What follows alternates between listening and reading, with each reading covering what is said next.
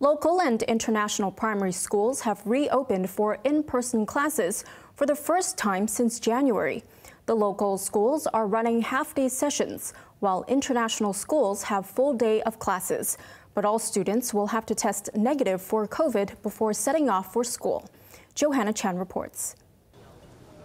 Carrying their bags, primary school students drifted back to school as Hong Kong's earliest summer holiday drew to an end. But they must be tested for COVID every day before leaving home. At the Tsuen Wan Trade Association Primary School, many students said they missed their classmates and teachers. I haven't seen them in a long time. I was so bored, this child said. This boy said he contracted COVID last month, so he wasn't afraid.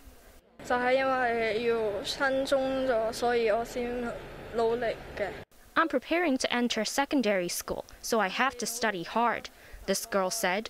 She added she will remember to test herself every day, as it will become as much a habit as carrying her textbooks to school. 2 students who forgot to take the test at home were taken aside in school and tested. I didn't know we needed testing. The teacher probably notified us, but I wasn't aware, this boy said. He added he will have to wake up half an hour earlier tomorrow morning at around 5:30 to prepare.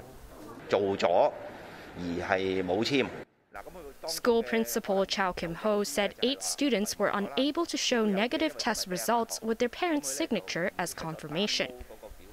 He said the school trusts parents, adding they would only retest students if necessary. Parents have said they were afraid of running out of test kits quickly, but Chow reassured them that the school will help.